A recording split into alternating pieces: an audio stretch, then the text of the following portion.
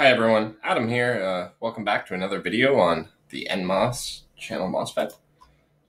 Today we're going to be going over the N-channel MOSFET lab, and we will start with looking at some parameters that we're going to need to know. So we'll start with the VT value and the K value for our N-channel MOSFET. So let's go and drag down an N-channel MOSFET, which is right here. We'll drag that into our breadboard, place that there for now, and we'll go straight into the adjust menu. And we'll find the KP value, which in our case is the K value. So we'll switch that to 2 milliamps. In my case, I'm going to switch it to 1 milliamp. And the VT value, in your case, you're going to switch it to 1.5. I switched it to 1.6 volts. So we'll start there. You have to calculate your load resistor. You have to calculate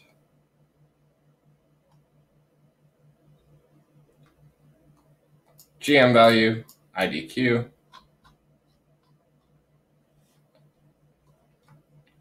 Once you're done your pre-lab and you have all the values, you can come down here and we'll start with making figure number 5, which is circuit number 1. So all we need is a single resistor and a DC source. We'll flip that DC source.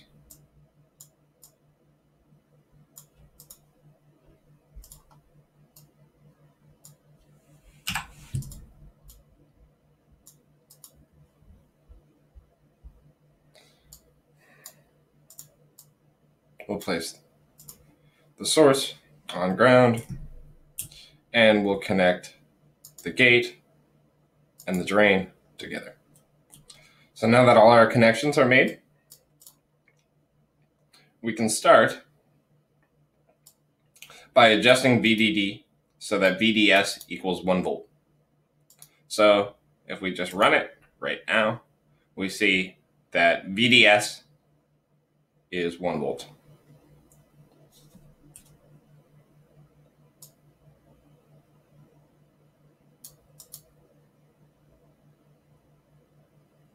So if we calculate the drain current in this instance, drain current should be 0. So we're going to repeat with different values.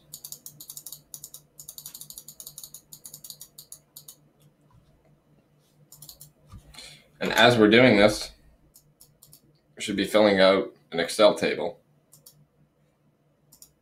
with the different voltages and currents.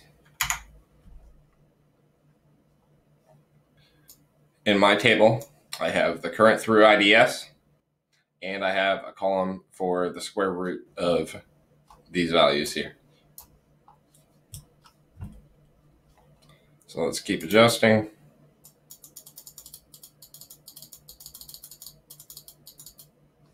.4,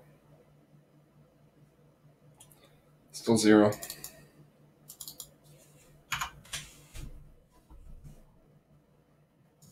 Six.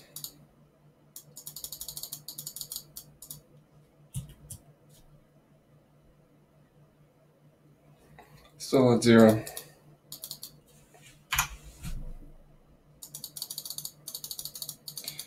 And now past 1.6 volts, I should see current flowing,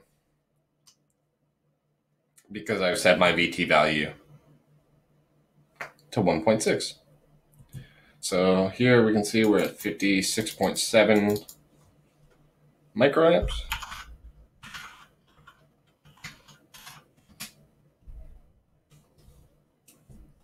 So let's go to 2 volts.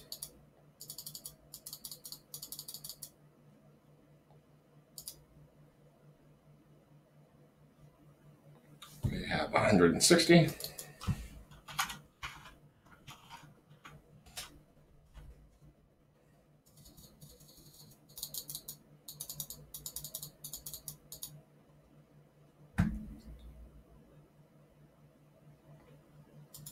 We have 282. So I just have to take a few more currents through the RD branch. So I have 415 milliamps when I am at 2.4 volts. Let's go to 2.6 volts.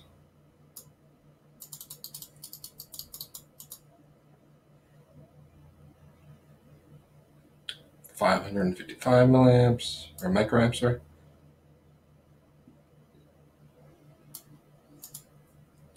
2.8. 701. And last but not least, go to 3 volts.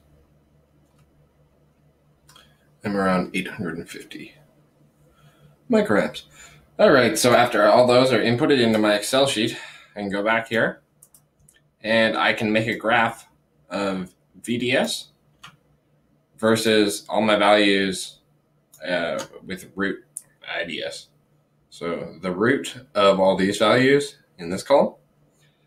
And when I'm plotting them, I only need to plot the first zero value. I don't need all these zero values where it wasn't in active mode, because they're going to skew my slope of my graph. So let's just put in 1 right where it hits the x-intercept, and then let's put in all the rest, and then we find, at least in my case, my slope is 0.02. So if I go into my calculator, I can do 0.02, and I can square that, I believe. Yeah, so the k value is equal to the slope squared multiplied by 2. So slope squared would be 0.2 squared equals 0.04, and then multiply that by 2. And then also multiply that by 10 to the 3, because the k value that we're using from way up here, too far I think. Yeah, the k value we're using is in milliamps. So let's multiply by 10 to the 3 to get in the same units. So we see here that the k value that I calculate from the slope of my line is 0.8, where if I go back to my circuit, I set the k value to 1 milliamp per volt squared. So it's off by a factor of 20%, but that is still within the right ballpark. So after that is done, let's go ahead and we'll build the N-channel Mosfet audio amplifier. So let's go ahead and remove these connections. You don't have to remove that one, keep that one there.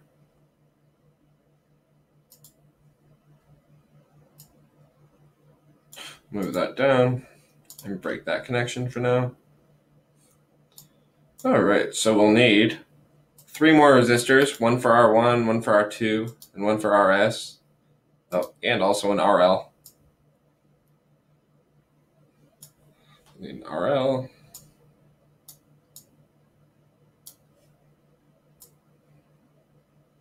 An RS. An R1.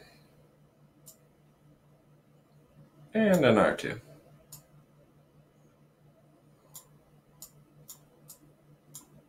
I'm going to go ahead and move that a little bit. Just shift it around the breadboard so I can reach both of those.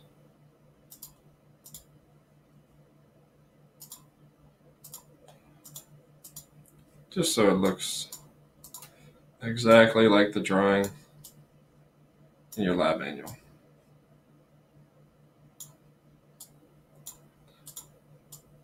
Go ahead, move up that ground node. All right, so once this is done, we can go ahead and place 2 capacitors on the breadboard. Go ahead and flip those.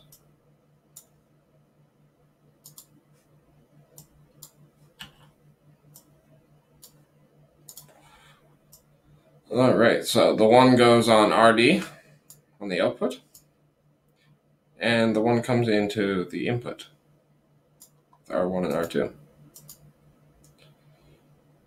So go ahead and connect those. Now that the capacitors are in there, let's go ahead and adjust the value to the specified value of 10 microfarads. So you can go to the adjust menu and swing it around to 10 microfarads from 1. So we're going to do that with both the capacitors. Then you should have calculated values for RD, RS, R1, and R2. I have just chosen random values for my experiment. My gain is around the exact same gain that you guys are supposed to get in this lab. However, I'm using a load resistance of 100K, which makes my RD value around 10K. And yeah, so let's go from there. So let's start by finding the operating point. So first we'll run the transient analysis. And this will give us all the nodal voltages. So we see that my VDQ value for this particular circuit is 5.43 volts. It's close enough to the 7.5 volts. It means we won't be going into the saturation or cutoff region very easily. So we'll be staying in the active region, which is the triode region in Mosfet. So let's go ahead and pause this simulation and connect the remaining nodes. So we're going to add an AC sinusoidal source, put it there. I'm going to add a ground node to the back of that. And that should be all the connections you need to now measure the output of these of the load, and also measure the input, so the gate voltage here. So we're going to want to view that waveform, and we're going to also want to view the output waveform. So let's go ahead. We can run the transient again. Oh, one more thing. I forgot to switch this to an input of, he says 200 millivolts peak to peak. So we're going to do 100 millivolts in amplitude.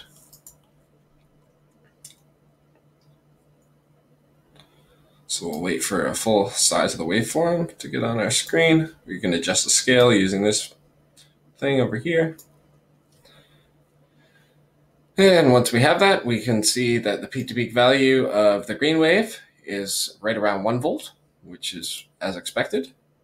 And the peak to peak of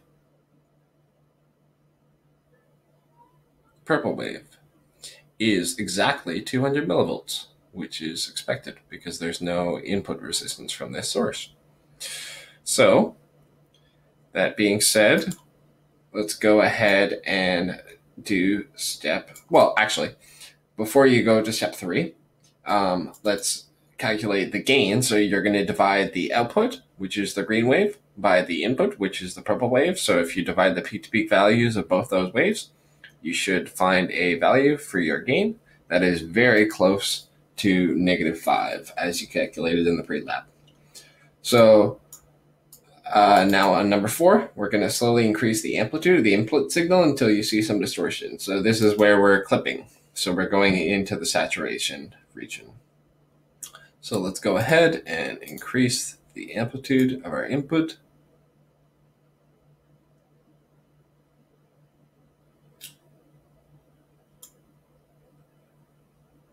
Doesn't look like anything happening quite yet.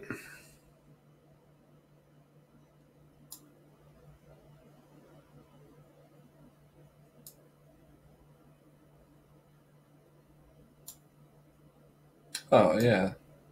Okay. So right around 700 millivolts is on the input when the bottom starts to clip. And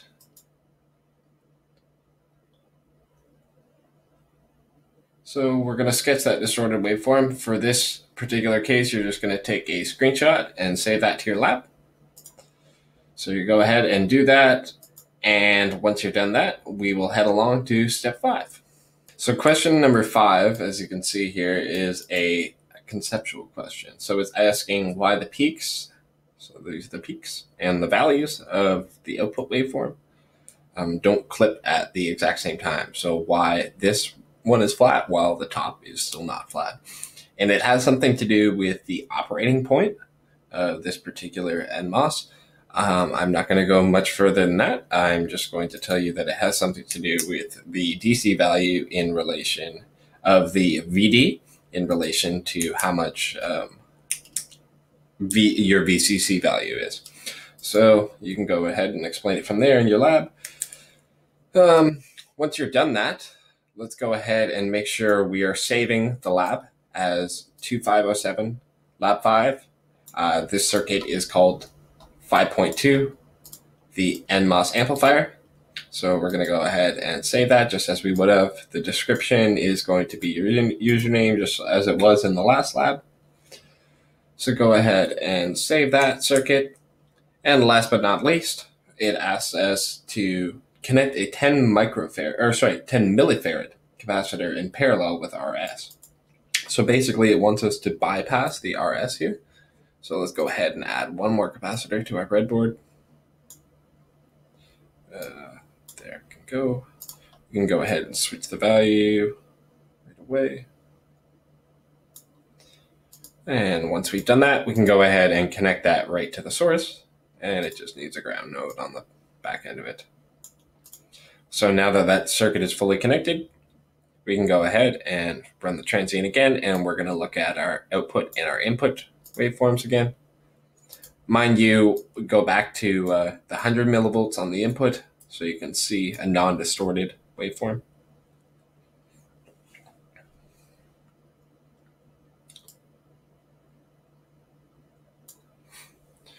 So there should be an increase in gain. As we can see, my gain on my output waveform is now around 4 volts peak to peak, where my input waveform is still the 200 millivolts peak to peak that I originally put in. So you're going to have to explain any reasons for the discrepancies increase in gain.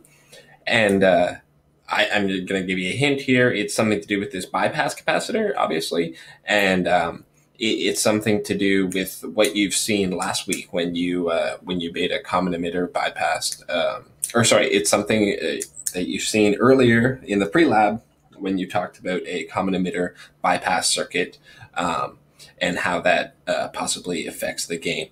Because an NMOS and a BJT practically have the exact same small signal model.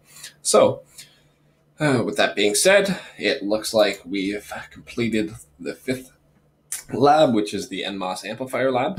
Make sure you're clipping screenshots of all your waveforms for your lab report, and make sure you're saving your circuits as private so the TAs can go back in and check on your work later on. So we've calculated the slope of a root of ID versus VDS graph, and we've also created an NMOS amplifier. So if you guys have any questions, have any suggestions, or other things we could do, maybe a study tutorial before the exam or something like that, let me know your opinions on it and what you would like to see out of that. Just shoot me an email. My name is Adam, and my email should be on CULER. So without further ado, that's everything. Take care. Bye.